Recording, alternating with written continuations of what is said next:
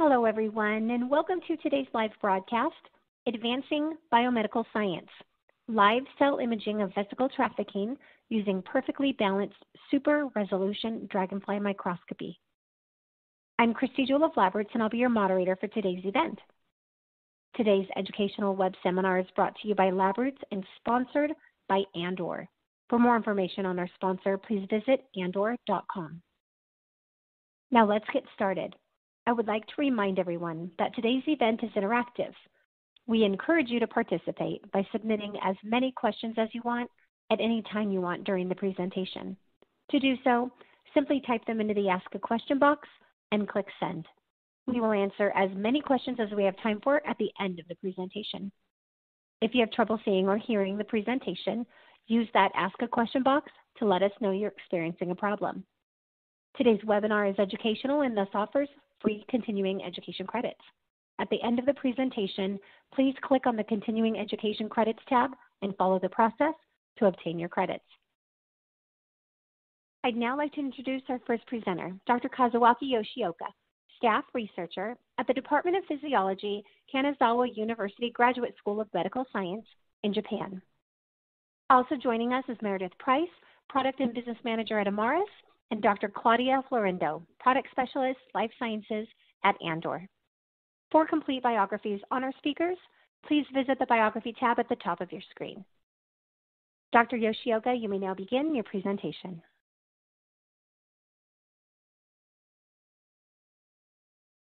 Okay, so thank you for giving me the wonderful opportunity to make this webinar.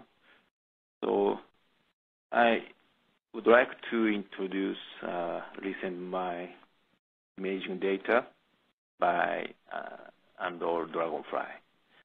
So let me have some introduction first. So the membrane trafficking, including endocytosis and exocytic pathways, are recently well studied. Using conventional point scanning confocal microscopy, we had difficulty imaging the fast-moving intercellular vesicles, such like clathrin-coated vesicles, endosomes, and lysosomes, with size of the less than few hundred nanometers. So this time-lapse movie of endosome trafficking has been taken by our Yokogawa CSU-based confocal microscope almost 10 years ago. So it looks not so bad. However, it's still not enough. So from now, I will show you our recent imaging data using Andor Dragonfly microscope. So Dragonfly has very nice feature. There are mainly 4 reasons: multicolor, high speed, high resolution, and longer time period. So before the actual data, I just want to show you some background in PI3 kinase family study.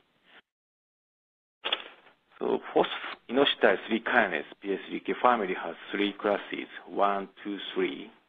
Class 1 consists of 4 members, P110 alpha, P110 beta, delta, and gamma.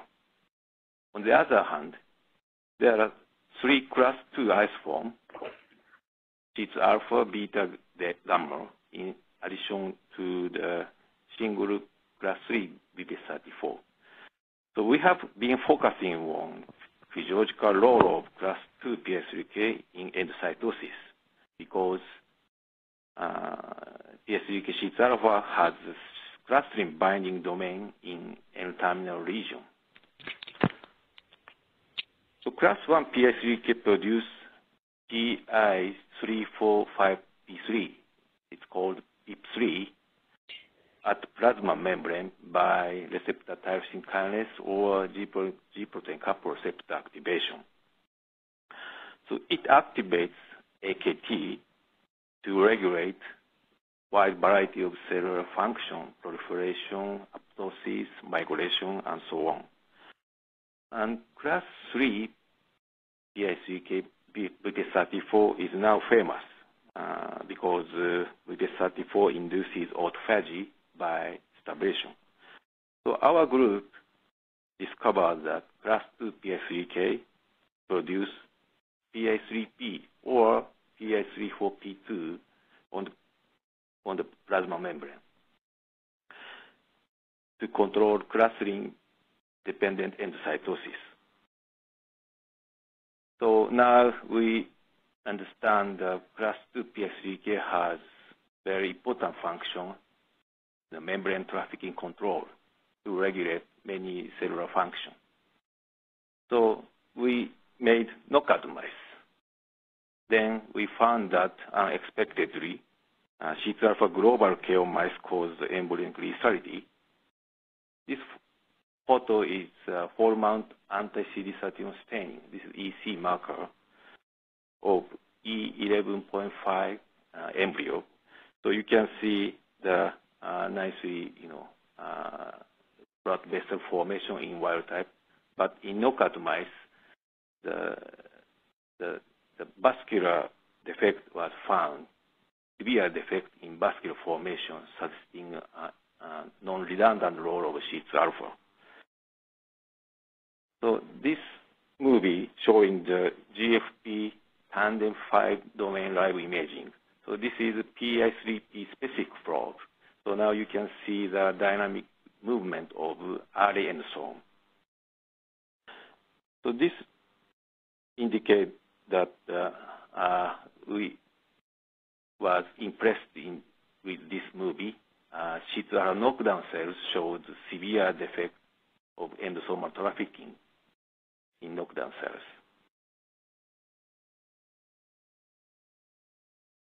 Then I checked I checked the involvement of C2-alpha in receptor endocytosis. So this slide shows the immunostaining of anti-phospho-VEGF receptor 2 and EEA1. This is early endosome marker. So now you can see the early endosome in red color without VEGF stimulation in both cells. So VEGF is a very important critical growth factor for endothelial cell function. So after VEGF stimulation, 2 minutes, you can see nicely activation of VEGF-R2 receptor in both cells. After 30 minutes, the host VEGF-R2 signals were detected in EEA1, a positive early endosome in control cells, but not in C2-alpha knockdown cells. To indicate that C2-alpha depletion impairs the endocytosis of activated VEGF-R2 receptor. And to monitor the precise subcellular localization of PI3K C2-alpha, we utilize new tools under Dragonfly. So this video showing self-screen super resolution imaging of a single live cell double transected with GFP C2-alpha and MRP clustering. So from magnified view here, you can clearly see C2-alpha positive dynamic vesicle formation that were mostly co-localized with RFP clustering in only short time period. So this panel shows serial images of the recruitment of GFP C2-alpha to the clustering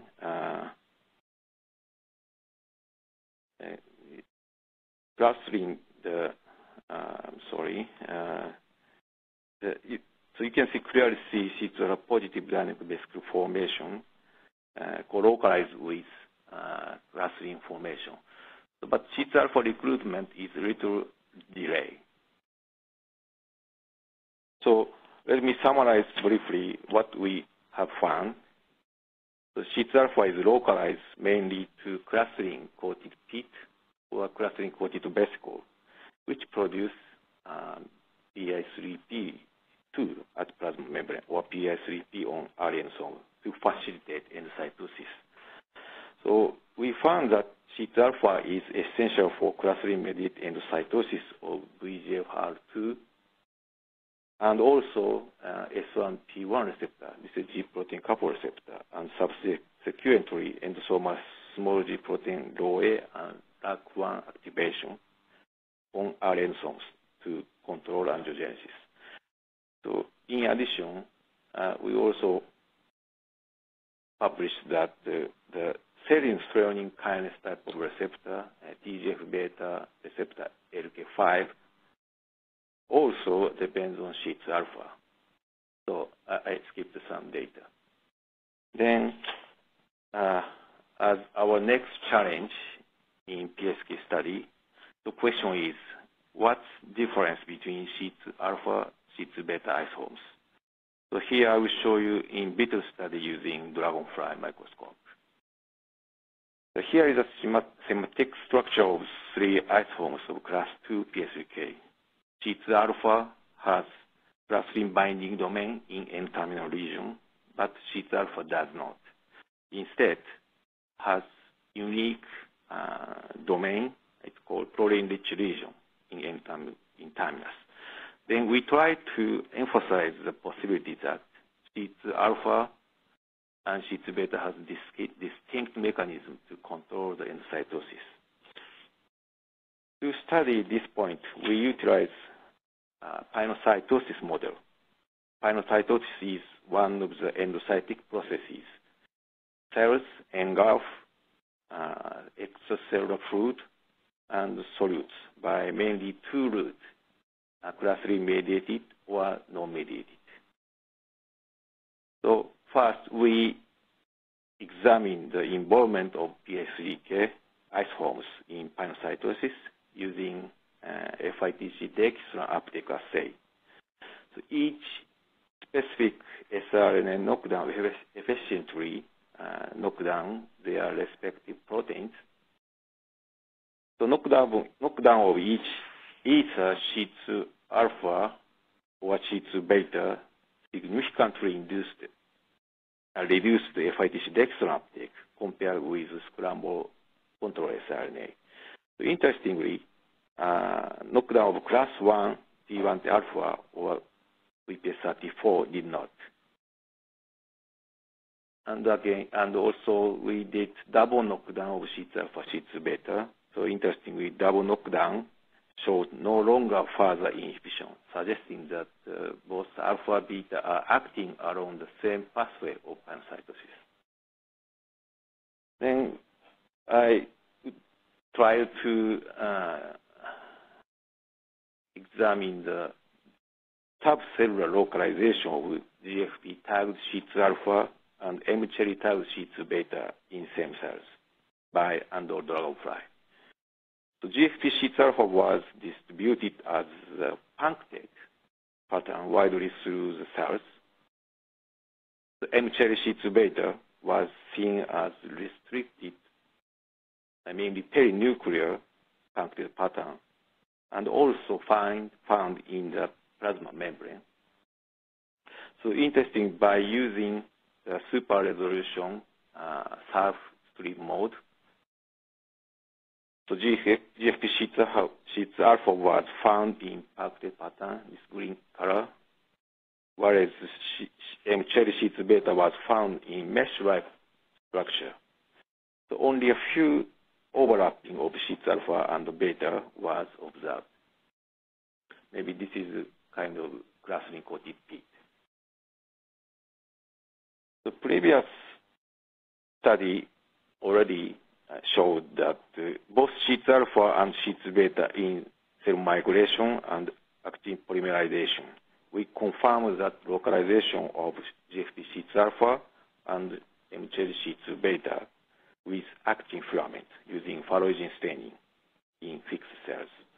So M-cherry CIT-alpha, but not CIT-alpha, was highly localized with F-actin structures, including membrane, ruffling, and actin patches in the cell periphery. So This movie is live cell imaging of GFP-C2 beta and F-actin probe called LifeAct probe in endothelial cells using by Dragonfly Southstream mode. So magnified view here showing the dynamic actin structure of membrane ruffling, and those are ruffling.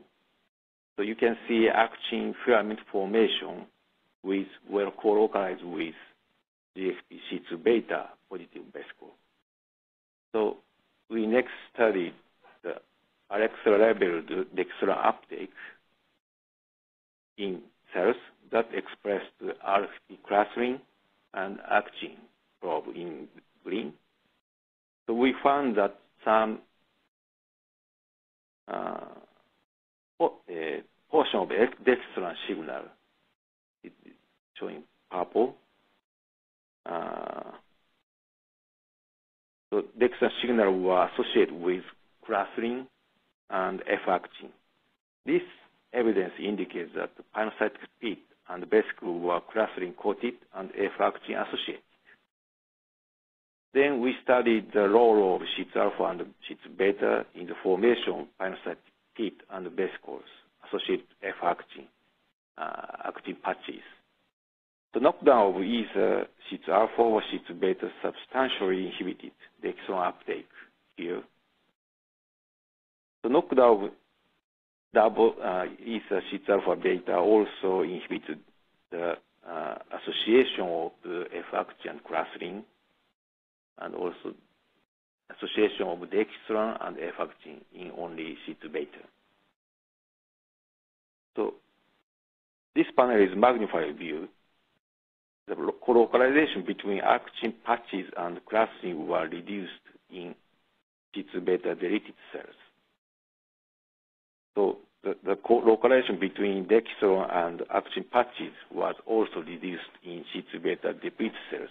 So again, these findings indicate that CIT-beta is required for the formation of clustering-coated pit or clustering-coated vesicle associated actin patches. So next question is how CIT-beta recruit to clustering-coated pits and facilitates actin patches formation at clustering-coated structure. So what we found is that intersectin 1 is a multifunctional scaffold protein, which was originally found to be localized in the clustering-coated pit. So intersectin 1 can bind to CIT-beta through the interaction between SH3 regions of intersectin 1 and the proline-rich region of CIT-beta. And recent study was also showed that the intersectin 1 recruits F-bar protein in the clustering-coated pit. To stimulate actin patch formation through NWASP. NWASP is involved in actin polymerization step. This step is dependent on LAC and CDC42. So let me summarize this last part. PI3K CIT-alpha and CIT-beta are necessary for clustering-mediated pinocytosis. PI3K CIT-alpha is localized to clustering-coated pits and vesicles, whereas CIT-beta is mainly localized to clustering-coated pit and vesicle-associated F-actin. So CIT-beta facilitates the formation of actin patches at clustering-coated structure. Intersectin 1 is required for the formation of clustering-associated actin patches and the localization of CIT-beta at actin patches. Besides CIT-beta, CIT-alpha also regulates clustering-coated pit formation by different mechanisms. So CIT-alpha produces PI3-4P2 at clustering-coated pit and regulate sorting nexin 9 or up to 3 to regulate actin polymerization and contraction, and scission of CCV by dynamic. So we conclude that C2 alpha and C2 beta differentially regulate clathrin-mediated endocytosis. Okay, so this is the last slide. I want to summarize my talk. So we fully realize that class 2 PI3K seems to be responsible to produce PI3-4P2 and PI3P in the endocytic vesicles, and subsequently to regulate the clathrin-mediated endocytosis. Now we believe that class 2 PI3K regulate not only receptor endocytosis and also receptor signals on the endosomes called endosomal signaling. So we now understand that three classes of PI3K family can be distinguished by their distinct cellular functions. Class 1 PI3K regulate receptor-mediated signaling at the plasma membrane. Class 2 regulate endocytosis and also endosomal signaling.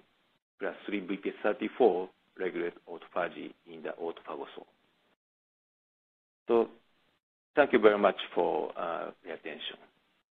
That's all. Thank you, Dr. Yoshioka. Hi, everyone. My name is Meredith Price, and today I'm going to talk to you about Imaris and how you can use it for intracellular dynamics and the study of those and the analysis. Imaris is a 3D and 4D visualization and analysis software for microscopy images. And within Imaris, you're able to do a number of different types of analysis and to visualize your data sets, whether they're smaller confocal data sets or large light sheet images. And specifically for intracellular dynamics, you can study vesicles and organelles, their interactions with each other, or cytoskeletal and nuclear components and how they're moving over time within your images. And you're also able to even study things like mRNAs and specifically looking at them, like the Liang-Zhongying paper that was just recently published within Molecular Cell, where they used a CRISPR system to look at RNAs within living cells. And so you can see that down, an image from that paper in this slide. And so there's a variety of different types of questions you can ask and use Imaris and its analysis, specifically its tracking analysis, to better understand these dynamics that are happening within your cells.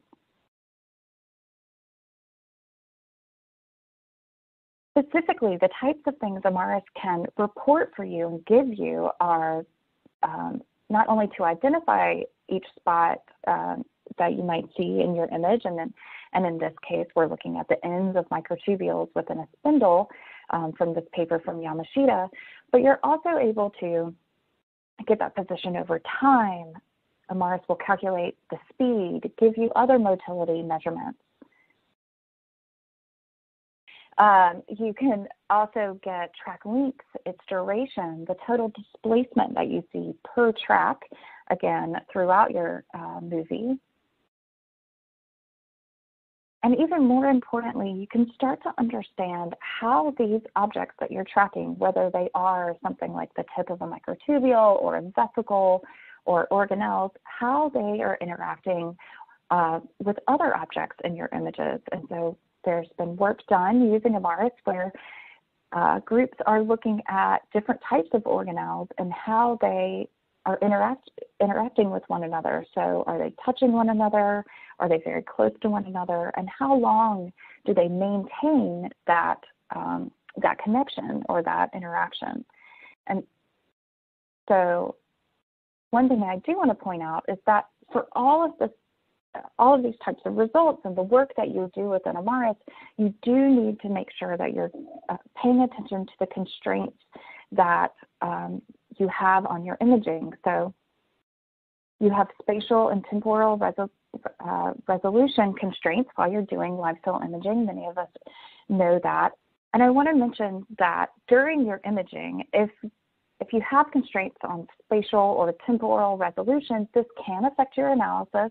And so it's something to keep in mind as you're going into any analysis software, not just Imaris, but others as well, that having the best spatial resolution so that you can detect the objects that you're actually wanting to analyze, as well as making sure that you have high temporal resolution so that your tracking is as accurate as possible, is incredibly important. So optimizing your imaging for those two reasons is important, of course. Now, how do we get to that endpoint? I gave you a number of different examples of the measurements that are possible within Imaris from the time-lapse images that you're acquiring, but how do we get there? And so the first thing that you would want to do is to go and identify or segment all of the objects through time. Then you're able to go in and perform tracking. And then finally, once you have those tracks, you can go into Imaris and do different types of analysis of those tracks, as well as various types of reporting that are available. And so I'm going to go through just a little bit more in detail to show you how that's done within Imaris. So what you're seeing now in the lower left-hand corner is how within Imaris we have creation wizards. And so we really try and take the user of Imaris through this process step by step to make it as easy as possible for you. So the first step, as I said, is to identify all of the objects within your image. And what I'm showing on the right-hand side is a masked cell from a plant cell where we're seeing the very tips of microtubules labeled with the protein EB3 that's been fused to a GFP. And you're seeing that those tips have been identified based on the parameters on the left-hand side, and each of those tips has been overlaid with a spot by Imaris. And so after we've done that, the next step is to go in and track those over time. And you can see that within Imaris, I've used the autoregressive motion algorithms, but you're also able to use a variety of different tracking algorithms. It just depends on the type of the type of motion that your spots have or your objects have, and you're able to put in some distance parameters as well. In addition, one thing that I've done here within this analysis is I've placed what we call a reference frame into the center of the cell where the organizing of the microtubules is happening. And so then that allows for later within the work to analyze just how far away each of those spots that I've identified is from that center, from that microtubule organizing center. So now, what types of analysis and reporting are available in Imaris? Once you've tracked your objects within your cells, then you're able to go in and do different types of analysis and reporting.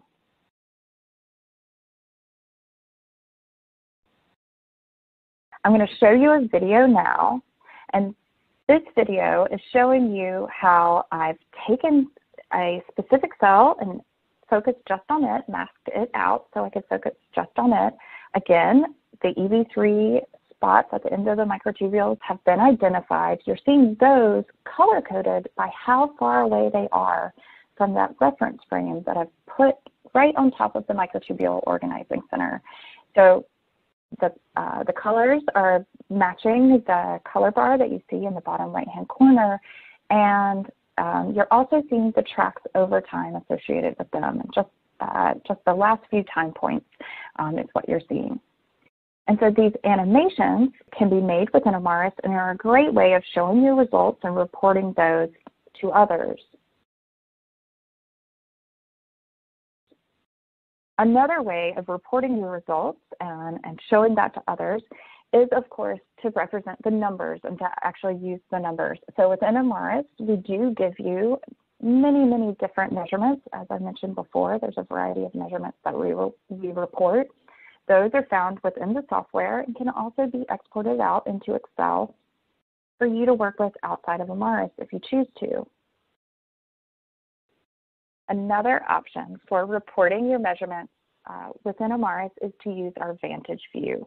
And so what you're seeing here is a plot where I'm looking at displacement over time for each of the spots, for each of the tracks. And you can see that it's growing over time, as you expect. But any of the measurements that we make, you can also put within a plot like this. So you could be looking at shape differences over time. You could look at intensity changes over time. It could also help you find those interactions that I was speaking of before, where you're looking at the intensity of another channel over time, and you can see when two objects are touching one another. So it does give you this Vantage view gives you a nice quick way of seeing the results of your analysis within Imaris without having to take it to another software. So today I hope I've shown you how you can use Imaris to analyze the intracellular dynamics, whether they be endosomes and looking at that sorting, looking at vesicle movement, or objects that are found at the tips of microtubules, or even telomeres within the nucleus. All of those things are possible within Imaris, and you go through the different steps of Imaris within our creation wizard to then finally analyze and report those measurements. I would also like to mention before I leave everyone that the Imaris team has released a new Imaris viewer. This is a free software that you can find at imaris.com/viewer, and it allows you to look at your raw data files, and so that could be the files coming off of a dragonfly microscope or from a variety of other microscope manufacturers, as well as the Imaris files that you have analyzed already. And this can be placed on any computer that has the recommended specifications. You can find that information also at imaris.com/viewer. And this is great to make sure that you can share your data with anyone as long as they have viewer as well. So we hope that this helps everyone spread their work to others. And now what I want to do is open it up to questions from everyone. There's a chat box or a question and answer box that you can type your questions into. They don't have to, of course, not just questions for me, but also questions for Dr. Yoshioka, and then we'll be able to answer those for you. So thank you, everyone, for your attention, and I appreciate your time.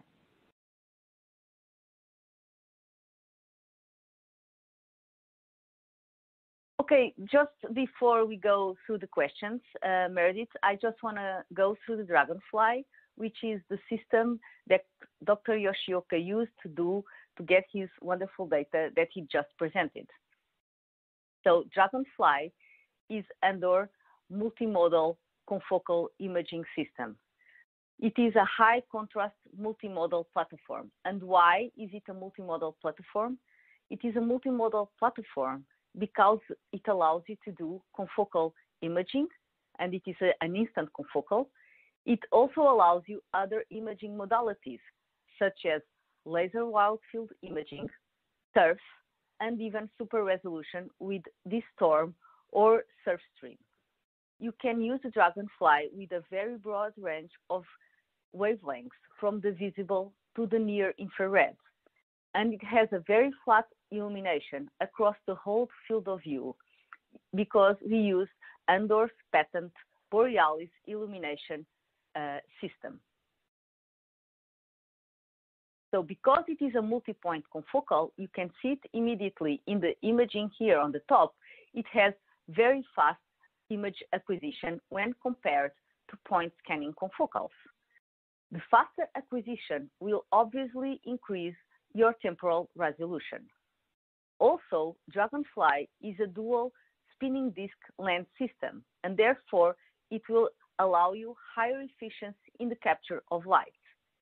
It is therefore less phototoxic, and combined it with the SCMOS and the MCCD's ultrasensitive detectors, you will be able to capture more photons and will cause less phototoxicity and less photobleaching to your samples, leading to less sample damage and better and longer live imaging. I just want to talk briefly about the surf stream, which is a technique that, as you just seen, Dr. Yoshioka used a lot in his research. And this is an image from a movie that Dr. Yoshioka just presented with surf stream. Surf stream will yield an increase in resolution when compared with the diffraction limit of light between 2 to 6 times more. And the low power requirements used for surf stream make it compatible with live cell imaging. So Andor's surf stream algorithm allow you to acquire images that break the diffraction limit of light at a frame rate as fast as 10 frames per second. So the Dragonfly comes in 2 models, the Dragonfly 500, the full complete solution, and a more compact solution offered either as an inverted microscope or an upright microscope, the Dragonfly 200. There is much more to talk to you about the Dragonfly, but due to time constraints, I will now stop for questions. I'll be happy to take any questions on the system, and I'm sure that Dr. Yoshioka and Meredith are also very happy to take questions about the science and how to analyze your data. We are very thankful for you attending to our webinar, and I hand it over to you, Christy. Thank you, Claudia, and thank you, Meredith and Dr. Yoshioka, for your informative presentations. We will now start the live Q&A portion of our webinar. If you have a question you would like to ask, please do so now. Just click on that Ask a Question box located on the far left of your screen, and we will answer as many questions as we have time for. Okay, let's get started. Our first question is, Dr. Yoshioka, let's begin with you.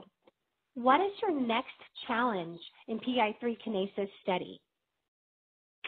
Okay, so that's a good question. So actually, we are planning to both in vivo and in vitro study. So today, I skipped many data about in vivo knockout mice study.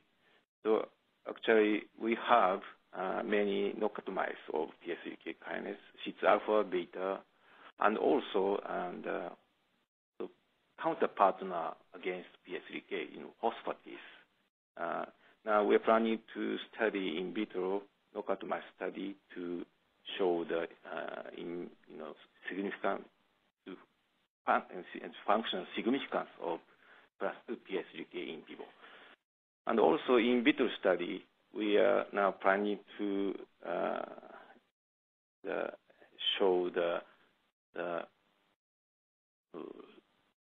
FRET imaging by Andor Dragonfly surf stream microscope.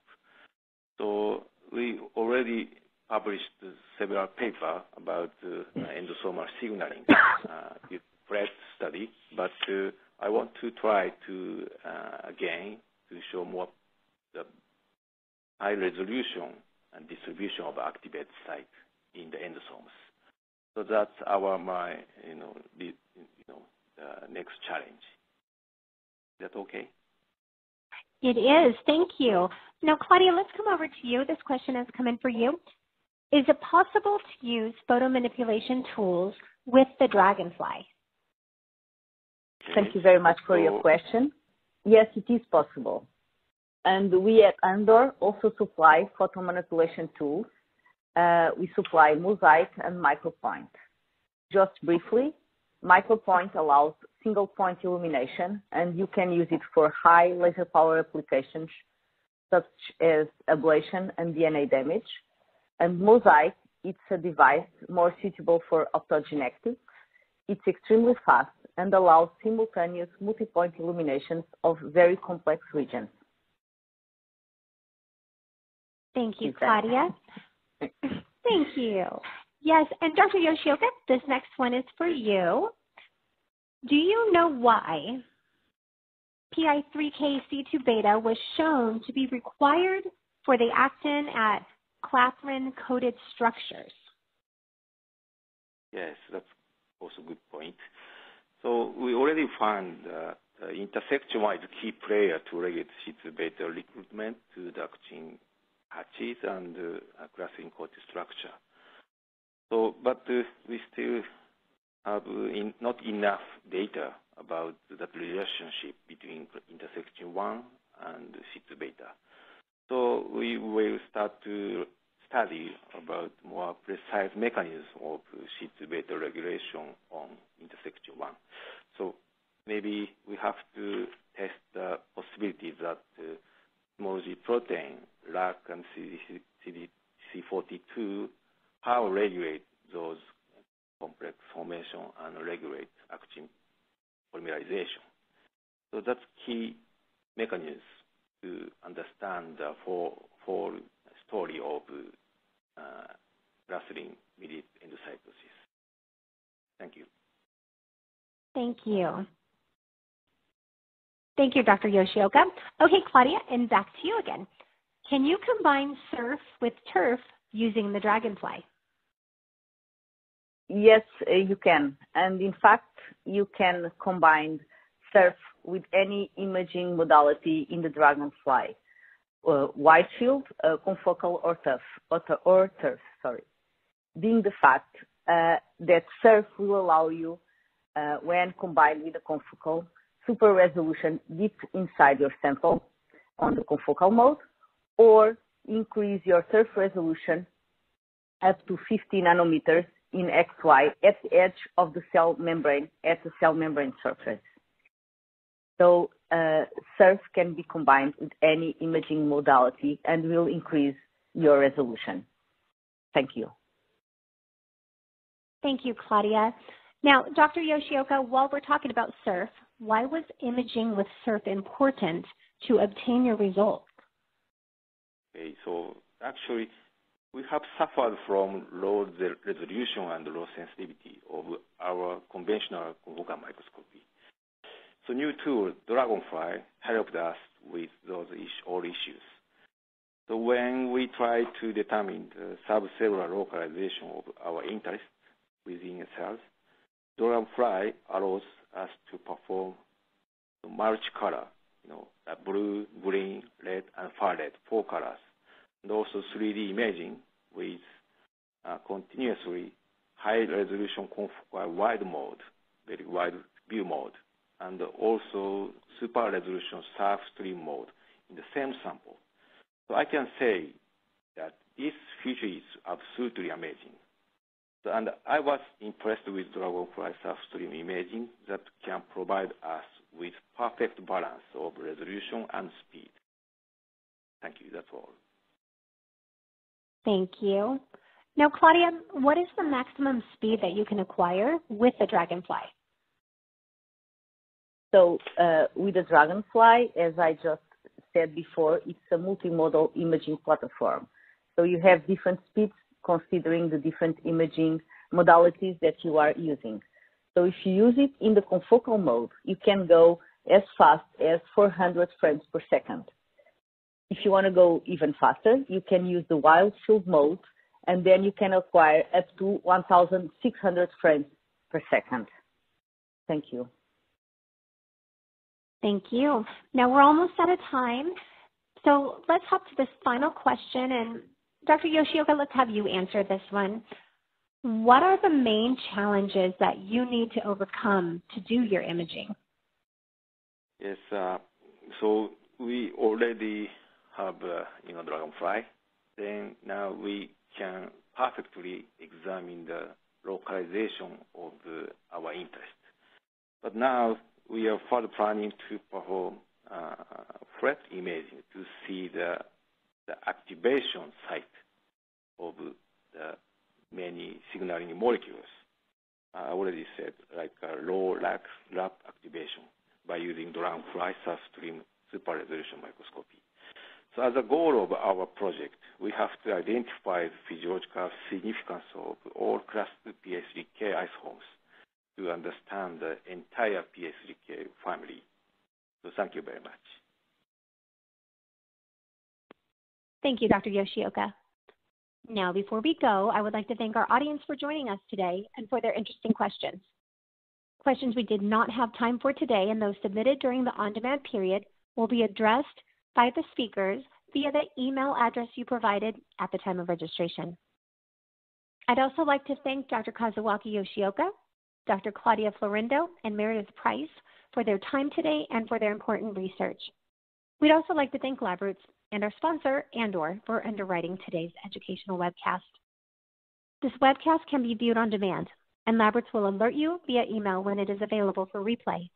We encourage you to share that email with your colleagues who may have missed today's live event. That's all for now, and we thank you for joining us. Have a great day.